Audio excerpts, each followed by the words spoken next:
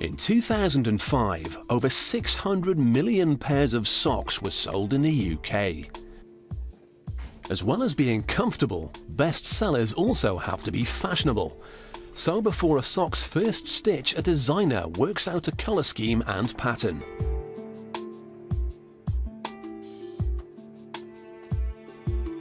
Flashy socks aren't a modern-day invention.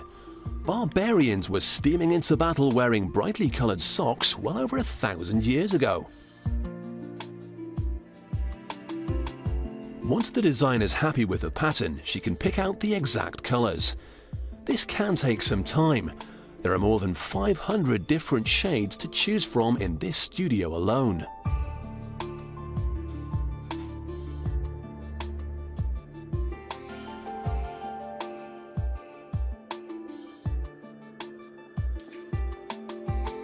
That done, she can model her design on a computer.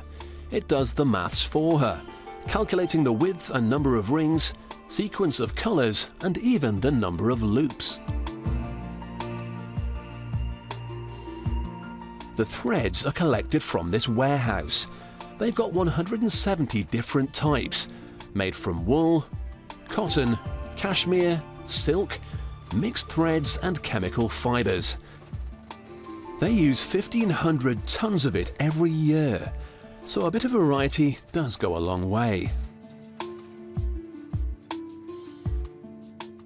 Over in the sewing hall, 400 knitting machines are constantly churning out socks. They knit a whopping 45,000 pairs a day.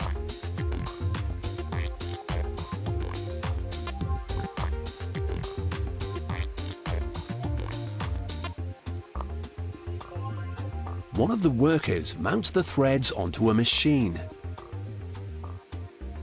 and then inserts a data card which contains the design.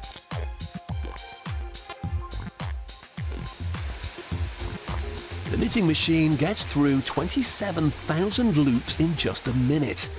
Even the largest of sewing circles would struggle to match that pace. It's just a blur of colour to the naked eye.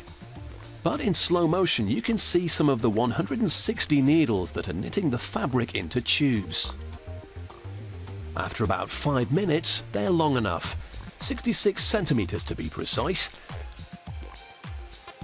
They're sucked through a cylinder towards the next station.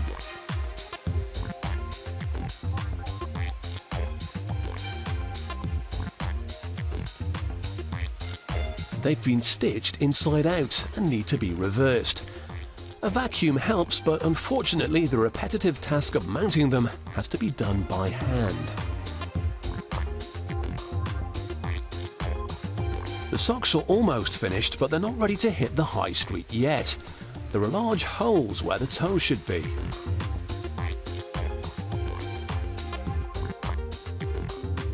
Each loop of each sock has to be carefully mounted onto a row of needles.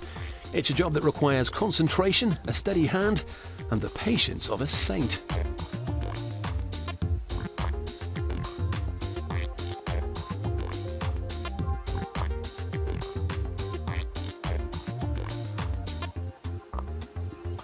A machine cuts off the spare fabric and sews the loops together.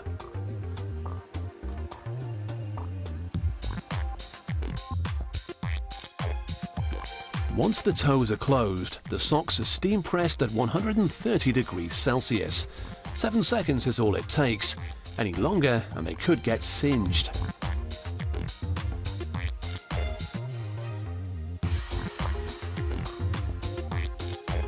Crease-free, they'll now be fresh and comfortable to wear. That's more than can be said for the earliest known socks. The Greeks made them nearly 3,000 years ago out of matted animal hair. Before they head out of the factory door, a quality controller gives them a once-over.